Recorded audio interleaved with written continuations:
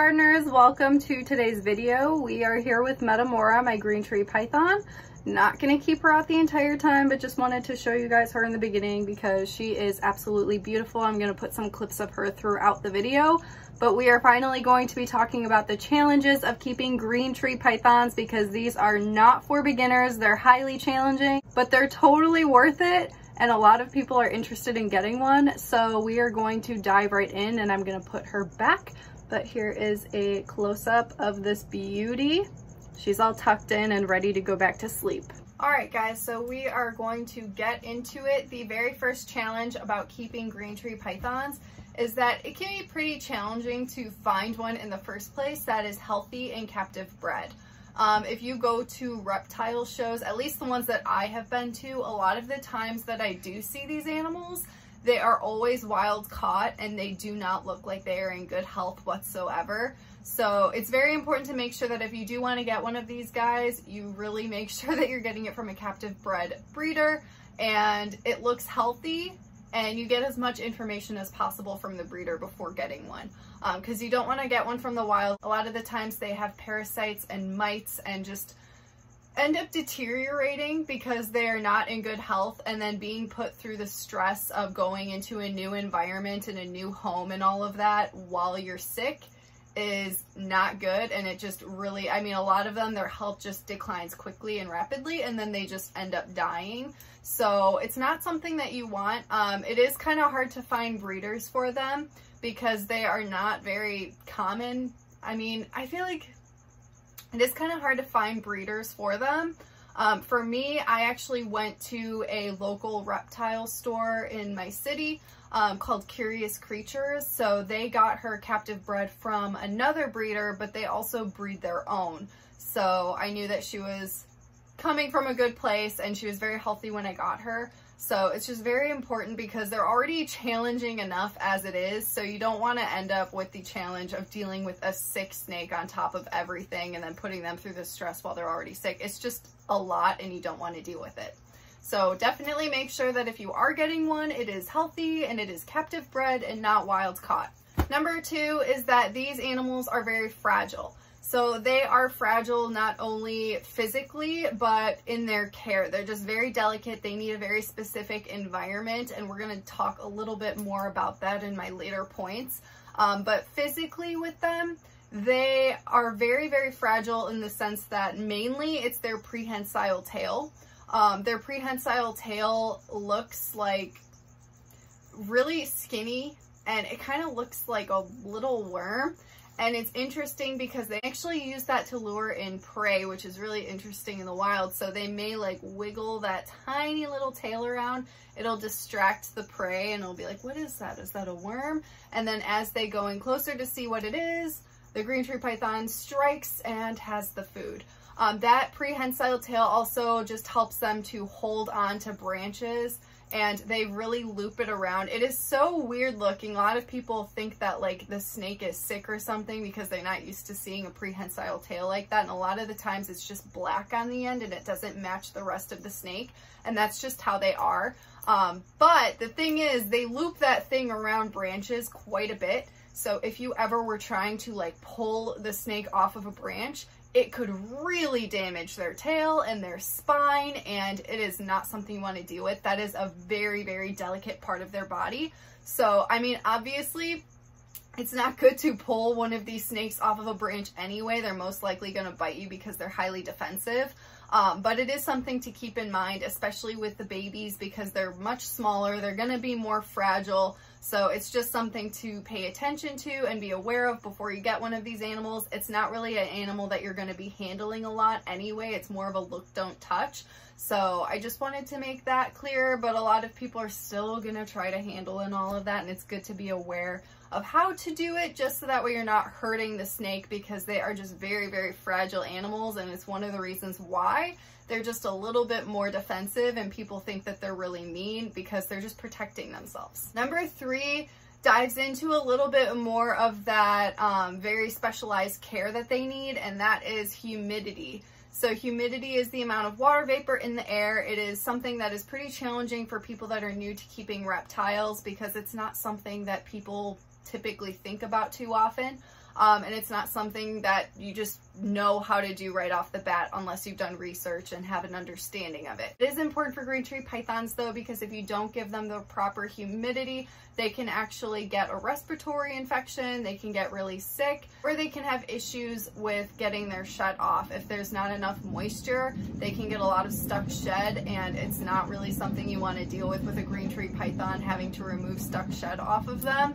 I've had to do it a few times. It's kind of nerve-wracking, and it's not very fun for your snake either. So it's definitely best to avoid that by providing the proper humidity for your animal. Sometimes it's a little difficult for me. It was like switching different types of tanks and enclosures and trying to like gear it and get the humidity where it's supposed to be. But yeah, it can happen. So it's something to be aware of. It's one of the challenges. Humidity is just something that you kind of need to get experience with and do trial and error in your setup. Some things that can help you boost humidity are having a moist substrate, spraying down the enclosure. I recommend spraying down the enclosure every single morning as well as every single night. You do want there to be a dry period during the day. The range for their humidity is actually quite large and confusing. It is 40 to 70%. So 40 is really on the low end of the spectrum and 70 is pretty high. So it's like, okay, well, there's a lot in between that. So how do you accommodate that? The thing is, you want that boost every single morning and every single night. And then it can go to that lower 40% during the day. Typically when you're going to have the lights on, it's going to dry up that moisture during the day, which is actually good because you do want the substrate to dry out as well. You don't want it to be an overly moist and wet environment because that can cause scale rot and just be gross. It can be a gross environment that can have a lot of bacteria for your snake that you don't want there to be. Some other things that help with humidity are using live plants, using a large shallow water bowl. They don't typically drink from it, but it will help to raise the humidity in the setup. So those are just a few things. Moss also will help retain humidity when you spray down the enclosure. So all of those things are great. One last thing for humidity, I don't use it, but you can. A fogging machine will also raise humidity. So yeah, those are just a few of the tips. Also keeping a PVC enclosure, highly recommend because it really locks in the humidity for them. Keeping them in a tank can be very difficult to keep the humidity where you want it to be. So yeah, those are just a few of the tips. Doing a ton of research and all this before you get one is just critical because their care is just, again, very specialized and not easy for beginners. But it is possible. If you're really passionate, you do the research and you are ready for the challenge, then go for it. Number 4 is temperature.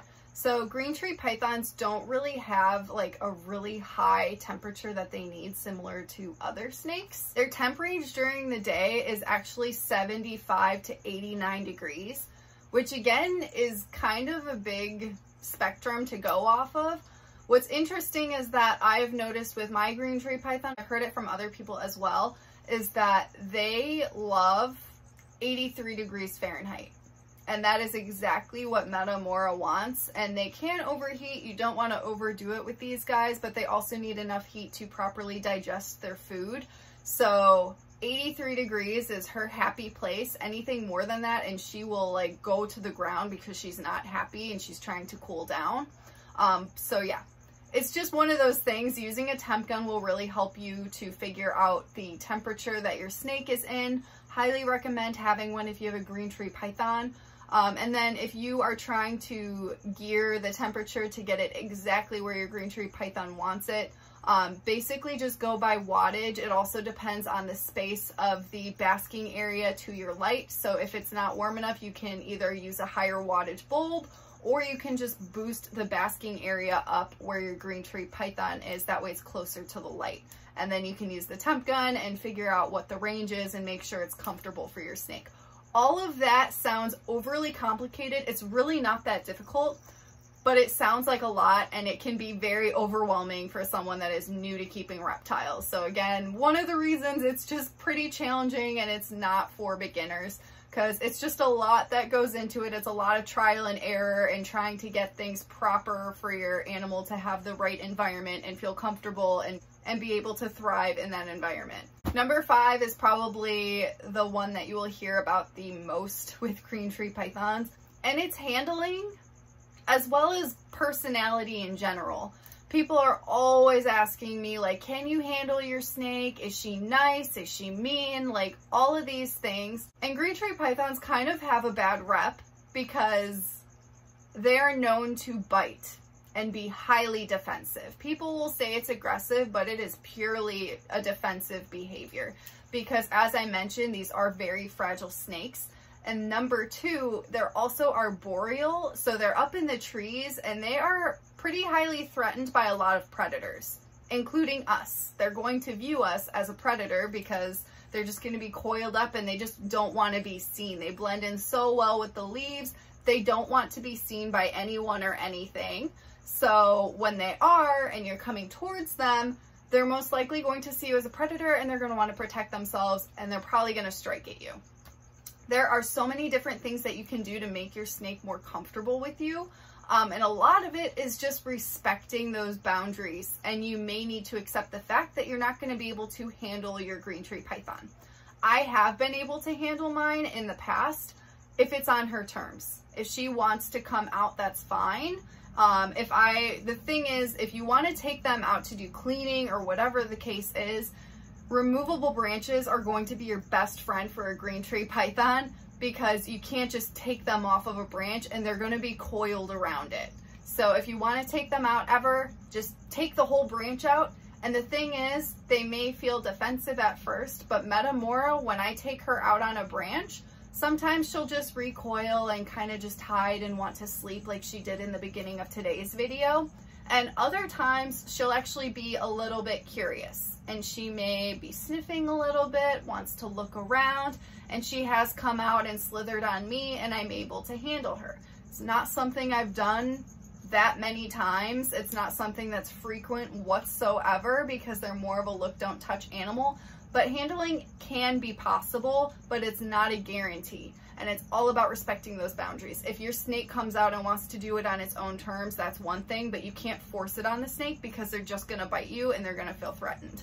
So it's very important to realize this with green tree pythons because people, again, buy these animals, they think they're beautiful and they expect that they will be able to handle it.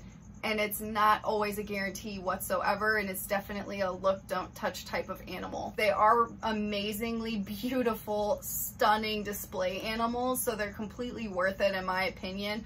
I love handling my animals. That's like some of the most enjoyment that I do get is from handling my reptiles.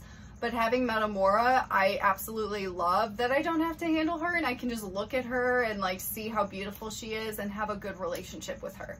Number 6 is the size of green tree pythons.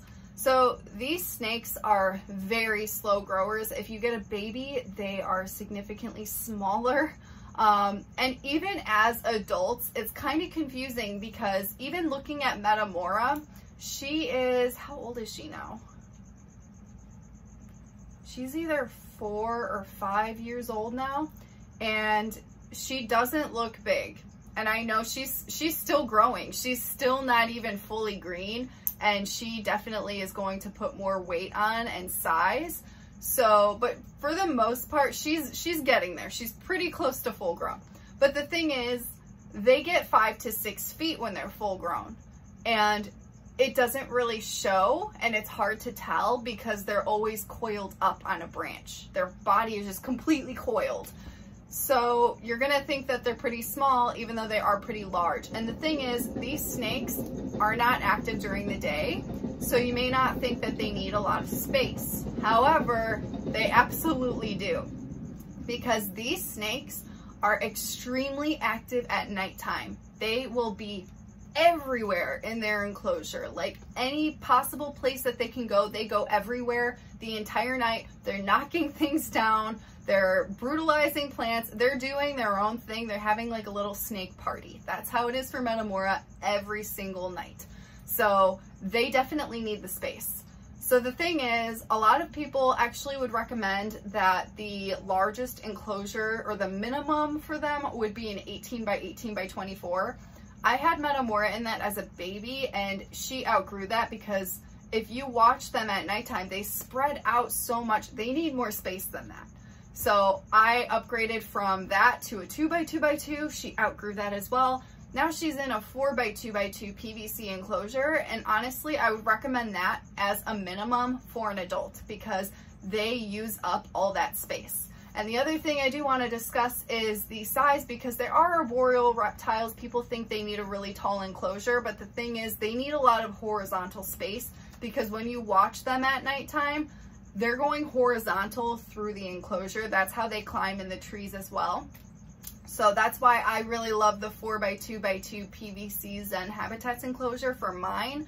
I think that it is the perfect size for an adult. You can go even larger if you want to. They will absolutely utilize it. Like, they take up every inch that they possibly can. They're just extremely active snakes, and people don't realize that or don't really consider it because they're so inactive during the day, but that's just completely natural for them because they're nocturnal. And I promise you, your snake is going to enjoy the space that you give it at nighttime completely, because literally every single inch is being used by Metamora every single night. So having an enclosure that size is not something that people will really consider. They might think, oh, well, it's pretty small, it's coiled up, it's not going to need much space, and they do go with those smaller options, and then it's just not what I recommend.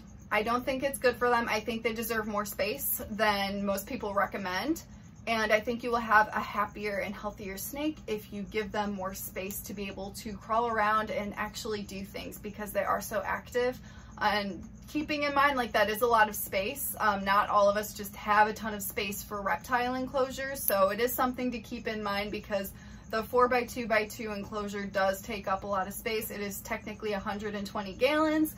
So again, something to be aware of, because it's what I recommend. I think it is absolutely perfect for them. But yeah, it definitely makes it a little bit more challenging. So that is why it's on the list. Number 7 is not a guarantee, but it is something that does happen here and there. And it is something that I deal with, and that is picky eaters. So typically you hear this with green tree pythons when they're babies. A lot of breeders do have a harder or more challenging time trying to get them to eat at first. These animals come from trees, they're arboreal. A lot of the times they want to eat like lizards and other things other than a rodent. So it can be challenging to get them to eat in the first place. If you have a good breeder, most likely they're going to make sure that the snake is already eating rodents and good to go, frozen thawed, by the time you buy the snake. Metamora was actually fine when I first got her. For the first few years, she was doing fantastic eating frozen thawed, and then she just completely stopped. And now the only thing that she eats is live mice, which I hate. It is traumatizing. I don't like thinking about it. I don't like seeing it. Like, I can't stand it. But when you're keeping these animals, it may be one of the challenges that you have to deal with, because you need to make sure that your snake is eating and healthy, because it's your responsibility. So it is something that I deal with mine, and other people do deal with here and there as well. So I did want to put it on my list, because these snakes are just not very easy. They do have a lot of different challenges and a lot of different things to be aware of before you make the decision to get one of them. So those are all of my challenges for green tree pythons. I hope that this video was helpful, and I will see you guys in the next one.